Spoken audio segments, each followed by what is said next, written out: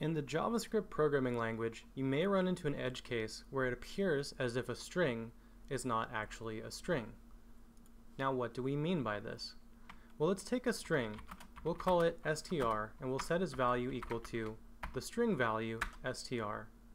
The next thing we're going to do is we're going to look at the type of this string. So we say type of str. Now, if we look at the type of this string, we'll see in the console that this is indeed a string.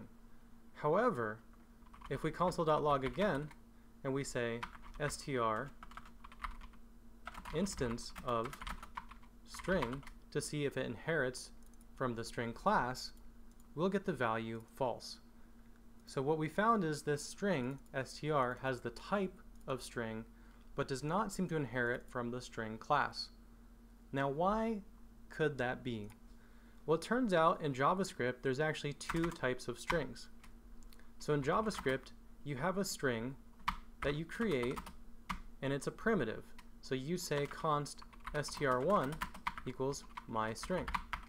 Now this is a primitive string, but JavaScript also ships with an additional type of string.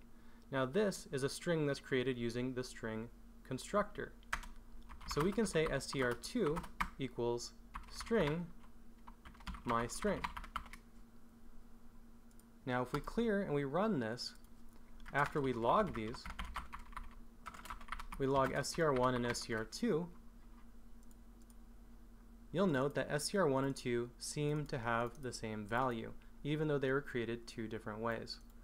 So what's going on behind the scenes is string is actually a constructor that is a complex object that creates primitive strings. So here we're literally defining a primitive string, and here we're calling the string constructor in order to create the primitive string. Both are resulting in the same value, but only one is an instance of the string object because it's going through the string constructor.